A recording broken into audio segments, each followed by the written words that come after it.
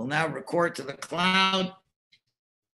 Good afternoon, Sarayim Tov. We continue now in the Biyam Darkecha. I hope we're going to continue. We got to be on page Ayin Aleph. And guess what?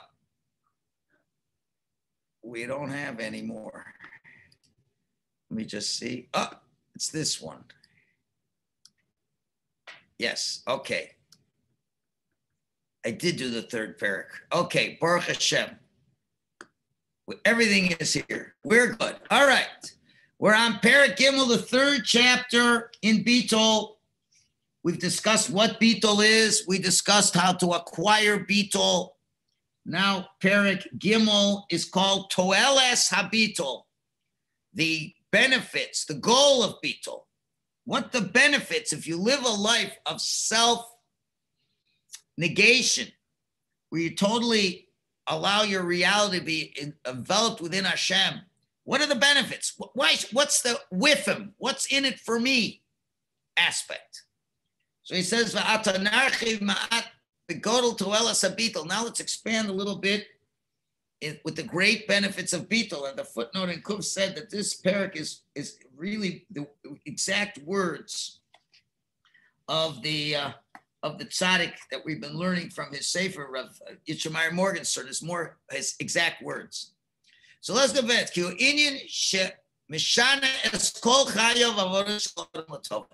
have Bitol, it changes your whole life and your whole service to Hashem for the best. Subcategory Aleph.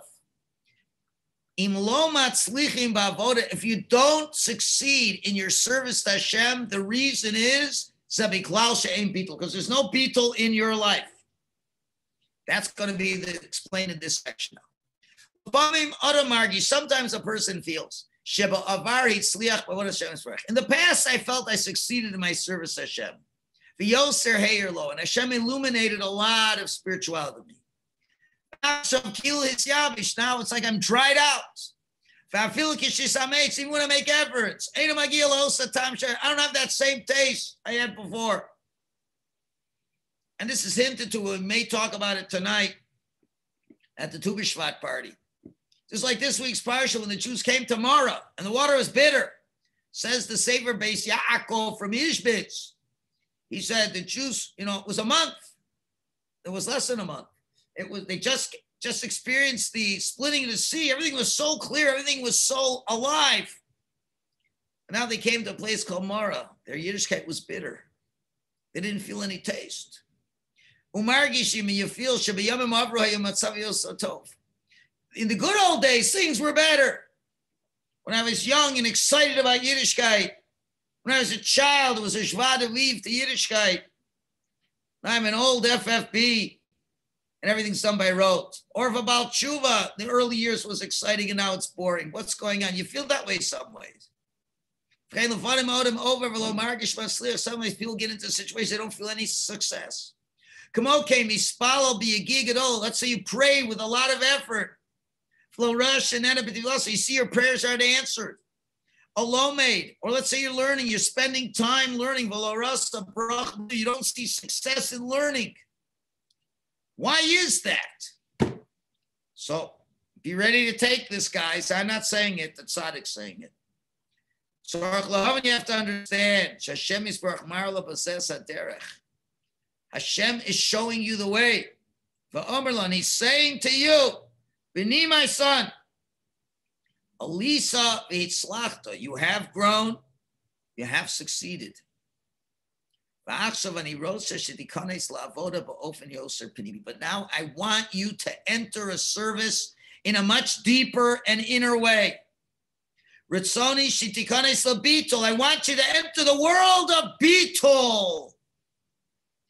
Learn the real method of unification with God and to be subsumed in his reality. And come to the recognition that everything is Hashem. And the main inner avoda comes through Bitol. That's the next level. You're missing that level. taking things to a deeper understanding. So I always say you can learn in yeshiva and it's amazing and it's good and it's wonderful. But certain people start to feel, I don't think I'm growing anymore. That's when you have to start learning a little bit of Hasidus to understand the learning in a deeper way, what it accomplishes.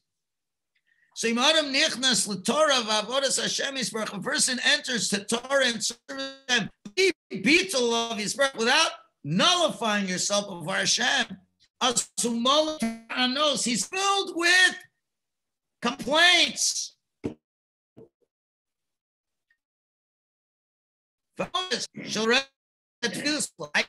Helping. He's filled with blemishes and things that are hidden from him. There's too many things he doesn't understand. But when you merit to achieve these levels of bitul that we're talking about, you understand. Even though you have to work hard in davening and in Torah, you always have to proceed bitul before you learn in daven and bitul after you learn in daven. Remember we said the bitul sandwich. You start the total feeling of bitul and then realize the effort I make is to illuminate Hashem in my life and to say everyone else should see Hashem.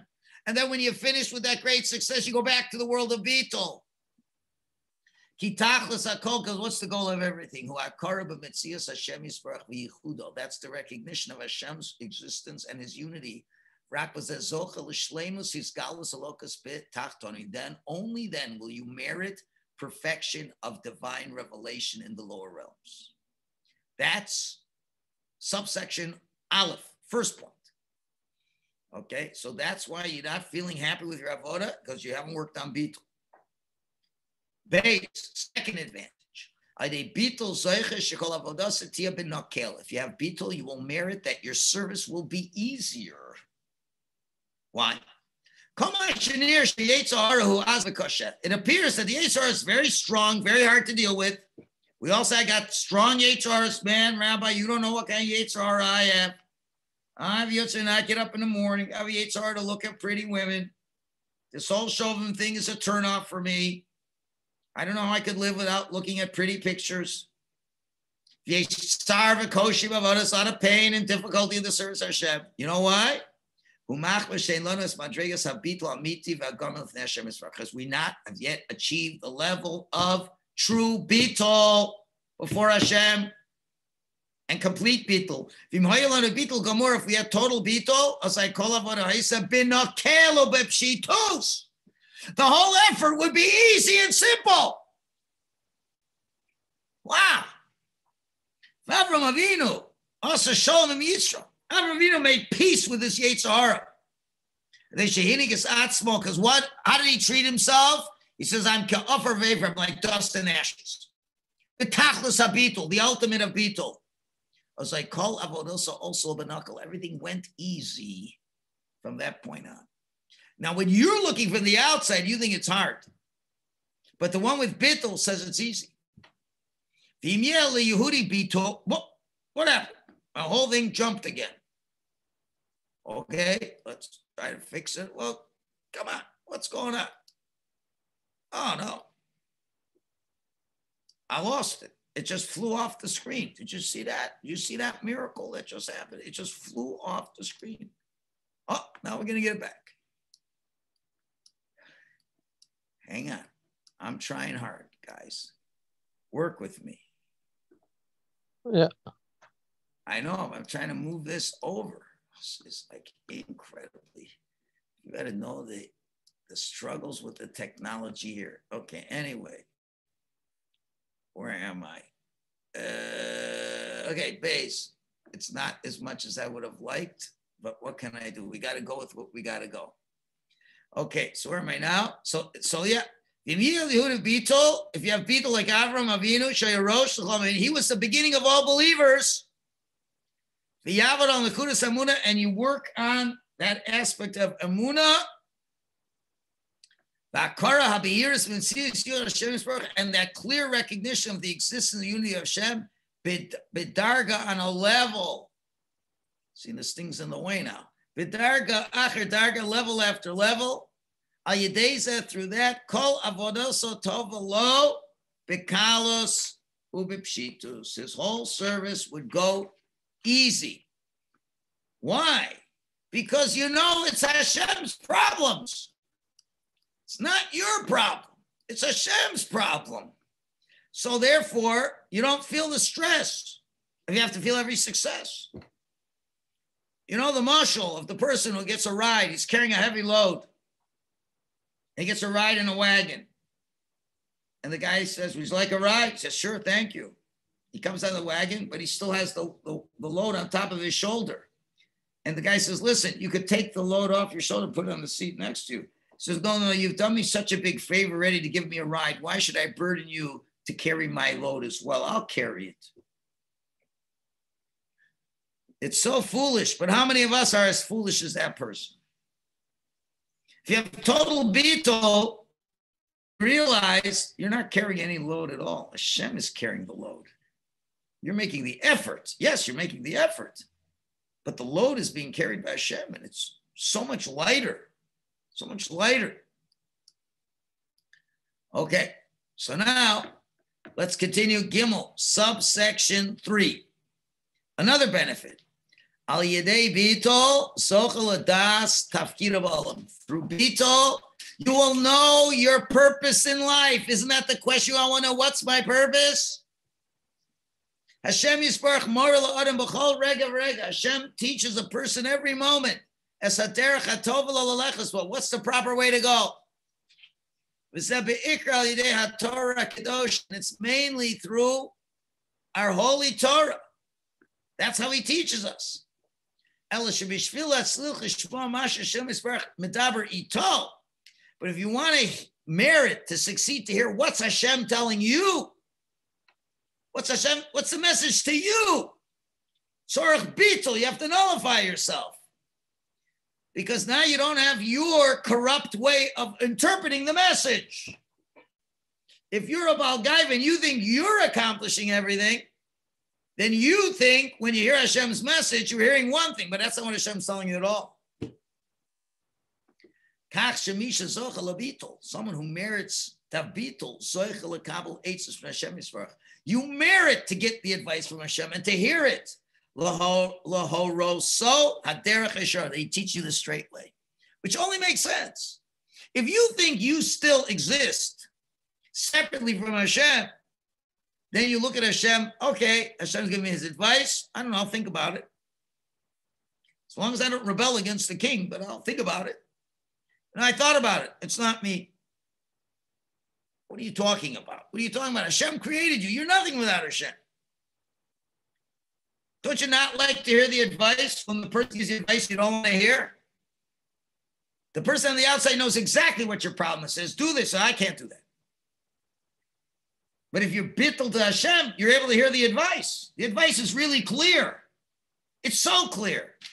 Tzaddikim see it clearly. They try to convey it to the masses. The masses don't have bittul. They can't listen. They can't hear the message.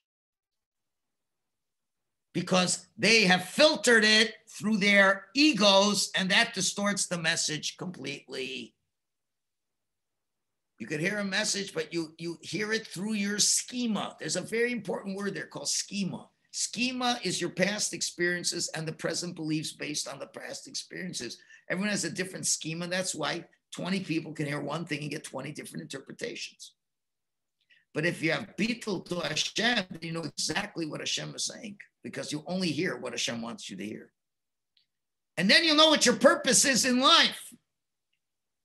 Because many of us are very egotistical, are big Baal Gaivas, and of course that purpose has to soothe your ego. And if it doesn't soothe your ego, you think it's not your purpose. Well, maybe your purpose is not to soothe your ego. Maybe your purpose is to do something that your ego totally cannot tolerate. But Hashem says that's your purpose. If you have total bittul, you say, I only want to do one thing. I want to do what Hashem wants. So therefore, even though I don't understand, that's not a problem. Oh, but I'll feel lousy the whole time doing it. That's only if you still keep your ego. You hear? You can hear what the Torah's advice is. The Torah gives you the advice every week in the Parsha to give you exactly what you should do this week. Exactly what to do this week. This is the week that we fight Amalek, isn't it? This is the week that we sing songs to Hashem, isn't it?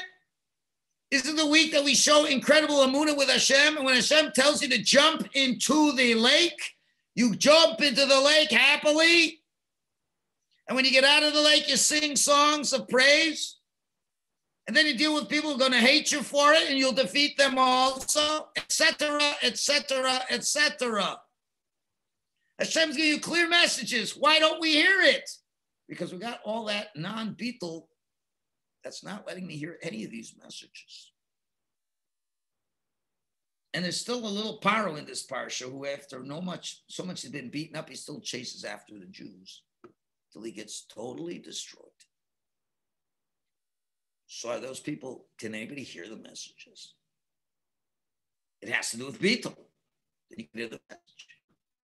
Dalit, next subsection. Ha-Beetle hu ha-mevi l'dveikus emes. Beetle brings to true cleaving to Hashem Yisborach. Tachlis avodah, and what's the goal of everything in life? Iraka Beetle, it's just Beetle. Husoromek shalom akirim bokaroy. It's a very deep secret that most people don't recognize it properly. There where we see even though a lot of people, they try to achieve dveikus to Hashem, to cleave to Hashem. Yesh mi shashchina niglas alav. There are those that the Shechina appears to them. Yesh mi shelo, others not. Yesh mi shazocha, some who merit. Yesh mi shelo roim shazoch l'mashamiti. And others, they never merit seeing anything that's true. Why? Why do you not feel Hashem? There's a simple rule. The Shechina only reveals to those who prepare their hearts to be nullified before Hashem, to make room for the Shechina to be there. Remember, a full cup, you can't, let's say you have a cup full of urine, a chamber pot, and a guy wants to give you Balvenie 50. I don't even know what exists. That probably costs like $100,000 for free. He says, just give me your cup. Well, I got urine in the cup. Well, spill it out. I can't, because this is so valuable to me. Well, I'm sorry. I guess I can't pour you any Balvenie. There's no room. Your cup's full of urine. You know what? That's what ego is. You're full of urine. Hashem wants to put the Shechina, which is better than Balvenie. There's no room. You're full of urine. And therefore he said, I don't understand why the Shechina doesn't come to me. Hashem says, you know what? If you'd make some room for me, how do I make room? Spill out the urine. Be an empty cup. Know you have nothing. And then I have what to give you. That's all there is to it. At least from an intellectual perspective. To do it is another thing. You know, look and say, well, who would want to hang out to urine? That's not the dumbest thing in the world. Smells, is this and that. Ego smells terrible. Did you ever see an egotistical person? I mean, like a real egotistical person? You run away. It smells terrible. So you got to prepare your heart. A person who cleaves to Hashem with proper fear and love, in a way that's mamish, the essence of his heart, which is what? That you want to nullify yourself before Hashem. And the goal of my service, I know, is to reveal Hashem's divinity. Then you know the Shechina will guide you to the true place. If that's what you really, really want, then Hashem's going to come there. There's no question about it. But you got to give up all the garbage in life for that. In the beginning, it's an extremely difficult effort. In the beginning, to purify and clean yourself every time fresh. With all the same thought over and over and over, the inside of his heart. To nullify yourself to Hashem. To know that the main thing is to reveal the Malchus of Hashem and to reveal Hashem in the world. That's not an easy job to do. In the beginning, it's for sure not easy because you don't want to give up yourself. But if that happens, then you will merit that the Shekhinah will descend upon you. The Shekhinah will reveal itself to you. You'll see the way of life. Why? Because you prepared yourself first with a very clean thought. The main thing is true bittul. Now, of course, you're going to find out sooner or later what's the day of the week to have the most bittul. Shabbos. Because you don't work. The whole reason we don't work is to create a sense of bittul. And then when you have a sense of bittul, you have a good chance for the Shekhinah to come in. That's the blessing of Shabbos. Hey, subsection 5. A bittul posech shari Torah. Bittul opens up the gates of Torah. A person has trouble being diligent in Torah. You open up a Gemara, after 5 minutes, your mind's wandering. You don't understand Gemara, or any book for that matter, any sefer. What's that a sign? You have to nullify yourself more to Hashem. I can't concentrate on my learning. I have learning disabilities. Sure you do. But when we give you a video game, you can sit on it for 4 hours and there's not one disability and you're the best one. Did you ever notice that? Those with disabilities, they have amazing talents. That's how the tzaddikim behaved. When a tzaddik is trying to understand Torah and it's not coming, you know what they would do? The tzaddik,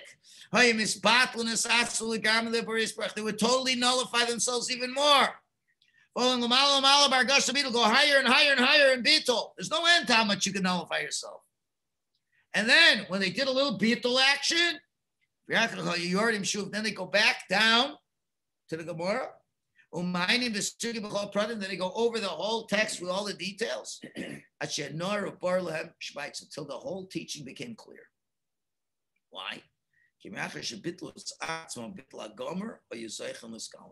you merit to nullify yourself totally, you merit that revelation that Hashem gives you for that.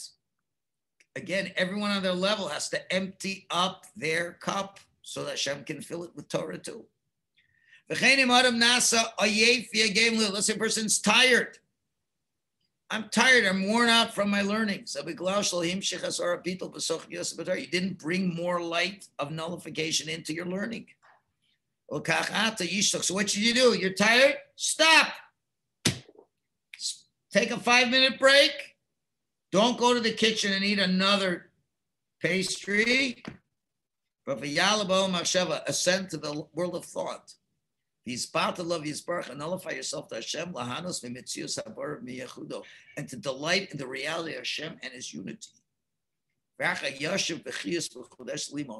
go back with all kinds of life to be able to learn your Torah. We got time to squeeze in one more benefit.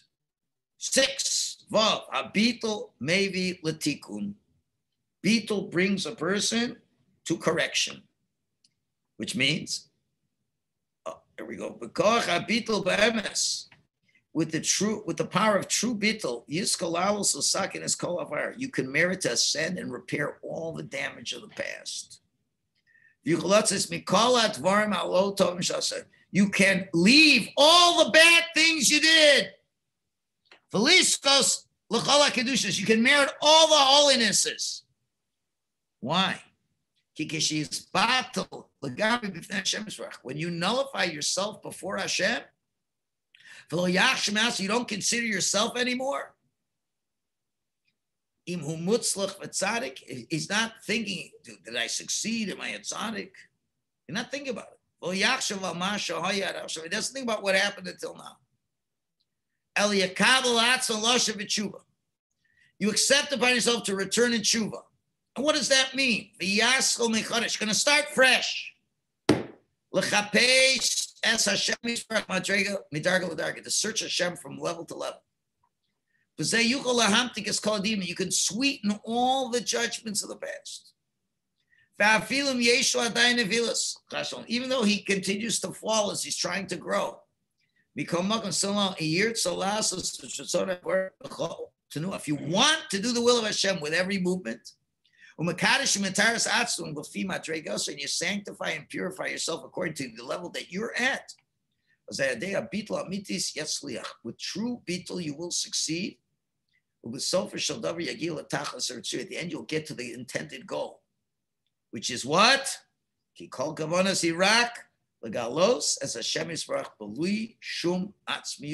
want to reveal Hashem without any self-interest in this. In other words, he's saying you can really get to proper tshuva. That's what it is. Tshuva is returning back to Hashem. When you return back to Hashem, you're not the same. The whole idea is tshuva, you're not the same person. What causes you to do Averos? We already talked about this in the Sivir Shalom class on Friday. It's these various Yetzaharas that come from the worst mitos that you have. And one of them is arrogance. Arrogance, love of this world, love of self. When you do complete bittul to Hashem, there's no more love of self. There's no more arrogance. There's no more anger. All the sources of sin are gone. You are totally a different person. You're not the person who did those Averos. You are now a person who only does the will of Hashem, and you look back at those Averos and you're so embarrassed from those Averos. And that's what real tshuva on those Averos is all about. It's what you are now. That's the real tikkun of the person. You did a lot of terrible things. But that damaged you. The worst part of all the Averos is the damage you did to yourself. When you have bittul, that in effect means I'm a totally different person. I would never think of doing those things again. It's not even in my Welton chart to do them. That's how you achieve the tikkun. And then you try to make corrections from the things that were broken and to fix them up. Okay, we've done 6 of the benefits. We still have just about enough to do the next 4 tomorrow. And we'll conclude this 3rd section of Bittul and Amir Hashem next week. What do you think is going to be the next topic? Gaiva, arrogance, fits right in. Okay. Shkayach Shlomo for listening. Thank you. Zoom. Live. There's going to be many, many people who probably are going to listen to this class.